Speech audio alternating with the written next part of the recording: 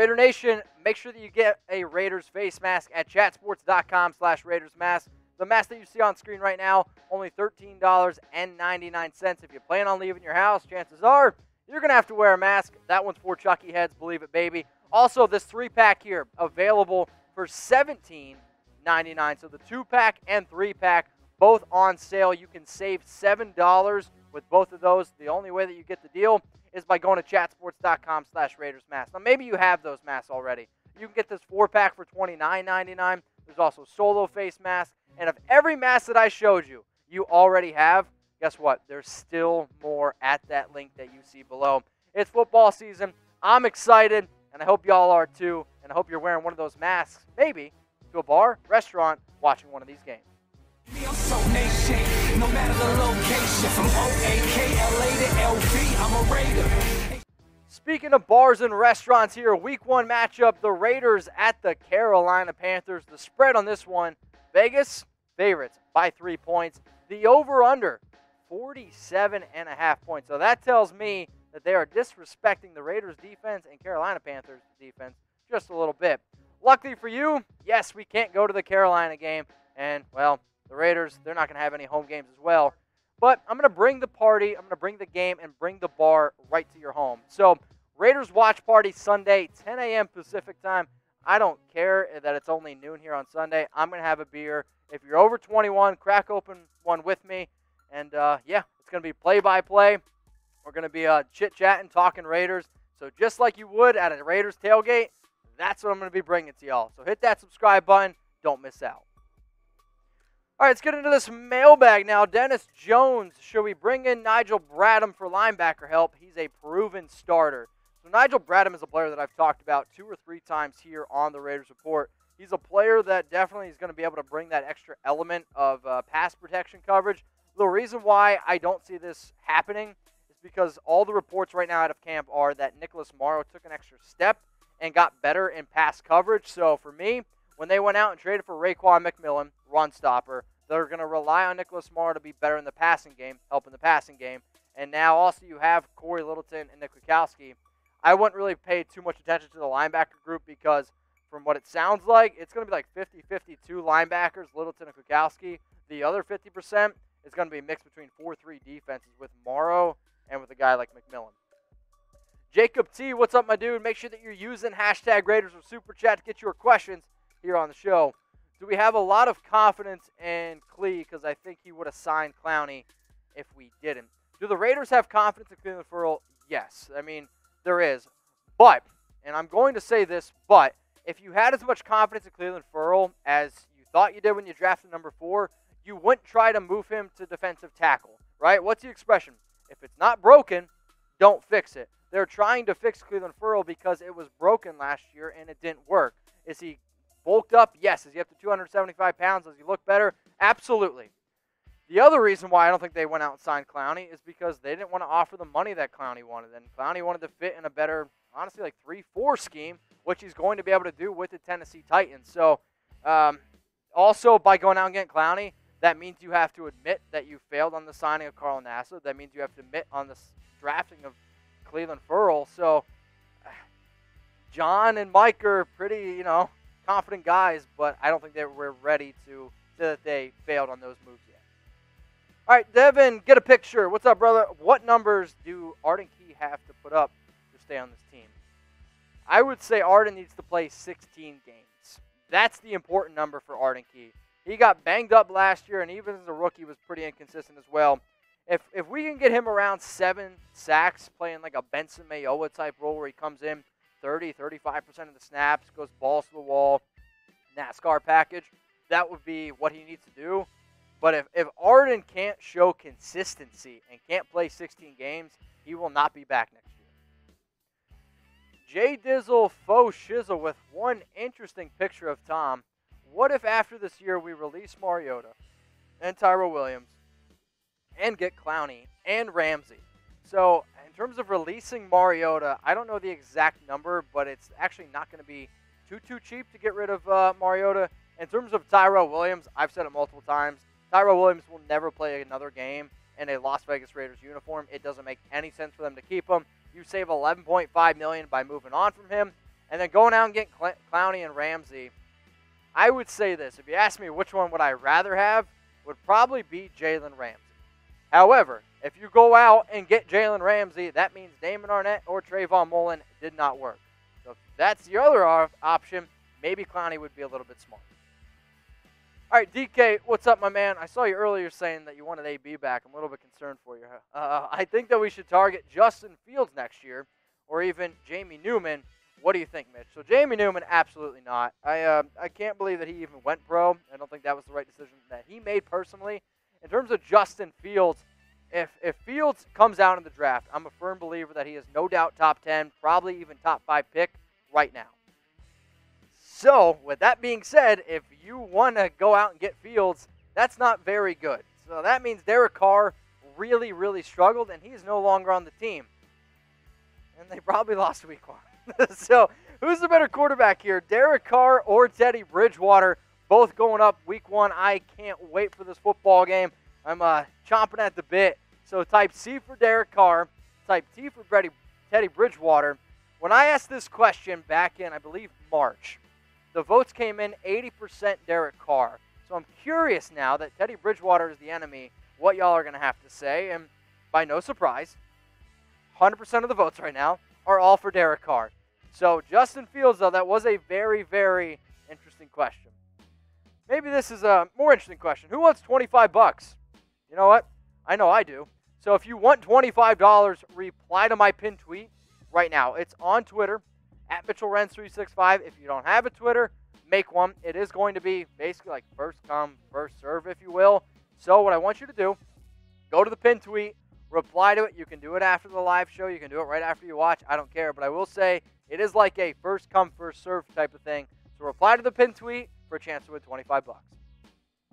Derek Frazier, what's up, my brother? Panthers put Eli Apple on IR. Sad news. Yeah, I was actually really looking forward to Henry Ruggs roasting Eli Apple on multiple occasions. But now the Carolina Panthers are going to go, I believe, with a rookie, and they're going to be starting 4 rookies. If you want to talk about a defense that's just been totally flipped upside down, total Apple turnover, horrible joke, but I did it anyway. They had 11 players on the defense last year that aren't going to be there this year. Or wait, no. 11 new faces on defense, and including they're going to be without their best defensive player, Luke Kuechly. So lost a lot of guys in free agency, got a new coach there. It's going to be a very, very different looking Carolina Panthers team. TJR8R, get a picture. If the defense doesn't step up, how many will PG be the defensive coordinator? All right, so how many weeks will Paul Guenther be the defensive coordinator? Normally when teams make moves, it's after the bye week, or during the bye week, if you will. And for the Raiders, they do have a pretty tough slate of first 5 games. Then after that bye week, you have the Tampa Bay Buccaneers week 7. I mean, if Paul Guenther doesn't get it done, I don't know if they'll make the move week 6, but it wouldn't surprise me if at the end of the year, they start making cuts. I mean, one of the biggest reasons why, because they brought in Rod Marinelli, was for the easy transition of if Paul Guenther can't get it done, I know John Gruden has plenty of confidence in Rod Marinelli, who was on the staff with him back in 2002 when they won the Super Bowl, to lead a defense. Buckner did a great job for this Raiders team last year, and I know a lot of y'all were upset when the Raiders, basically let him go for Marinelli. But if Guenther doesn't get it done, yes, Rod's an easy transition. If you're asking me for a week, you know what? Let's go with week 13, because if the Raiders get blown out by the Jets again, yeah, something needs to change. Dale Webb Jr., Earl Thomas, or Eric Reid? Okay. Dale, you know what? I like this question a lot. So you know what? I'm going to ask you. ET for Earl Thomas or type ER for Eric Reid? Who's the better player? Who would you rather be repping silver and black? So this weigh-in, this question, is a little bit tricky because better player, it's Earl Thomas. But actually the player that I might actually prefer wearing silver and black might actually be Eric Reid. And I can't believe I'm about to say this because he is a lot less of a distraction than Earl Thomas. Now, who's the better fit on defense? That's ET. That one's really tough. So give me Earl Thomas or type ER. Derek says ER. Dale says ER. David, King Higgins, and then Laker fan are all type in ET. Victor, with the most pink I've ever seen on the show. Do you think Carr will return to his old form and start throwing downfield more? now that he has Ruggs. I actually don't think it's so much to do with Derek Carr as much as the offense. I mean, John Gruden has been more or less a dink and dunk, get the ball out quick offense. Will he start throwing the football downfield more? I sure hope so. They definitely have the offensive pieces to do it. But Henry Ruggs, I mean, does he have speed? Yes, and a lot of people just consider him a deep threat. I mean, he is very good yards after the catch, very good underneath routes. So because of Ruggs only, no. But, I mean, will Derek start throwing the football down the field? He better. Marcus. All right, we'll stick with Marcus. Talk about Gruden and his staff coaching this team. Are they going to generate some excitement? All right, so talk about Gruden and his coaching staff coaching this team. Are they going to generate some excitement? Again, they better. I mean, this offense can't come out and can't be predictable, right? I mean, how many times last year after a game did a Raider fan want to pull out his hair or, want to, I don't know, maybe rip something else, where they were just frustrated with the play calling because it was boring. It got predictable, and this Raiders team would come out pretty fast, actually, a lot of the time. The Raiders, I believe, scored most of their points in the first quarter and then basically did nothing in second or third quarter. I mean, you're looking at one of the worst teams coming out after halftime. Why? Teams adjusted, and if Gruden can't adjust his offense, they're going to struggle. So do we need excitement? Yes, absolutely. Devin, turn on your notifications, and everyone else watching, turn on your noties. Do the Raiders go out and make a big signing with Littleton, converting his salary into a bonus, freeing up about $9 million?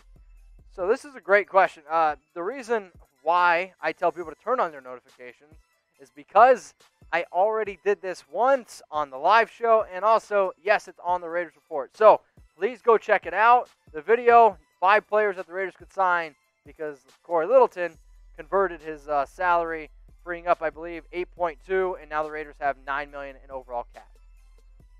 All right, Raider Nation, what I want you all to do right now, make sure that you're staying safe, doing the right things, be responsible. If you see somebody without a mask, send them this link here, chatsports.com/RaidersMask. Make sure y'all are staying safe. If you want this 2-pack here, that's a special deal I got going on right now, $13.99. You can save $7 on that 2-pack. You can also save $7 on this 3-pack. It's only $17.99. Bottom line is this, do your part. I want to be able to go to Raiders games, and if you're going to leave your house anytime soon, you're going to have to wear a mask, so why not let it be a Raiders one? Street Disciple, do you think Gruden and Mayock are trying to build this decade's Legion of Boom? Okay. I'm going to say no, and the only reason why I'll say no is because the Legion of Boom was able to be built because Russell Wilson was still on his rookie contract, and they were able to just build around him. They also did very good in the draft during those few years, and also did get very, very lucky with Russell Wilson there. So I'll say no because Derek's not playing on a contract like Russell was.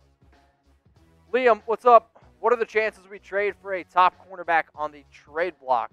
If Damon Arnett and Trayvon Mullen don't play well, then yes, you could potentially see it.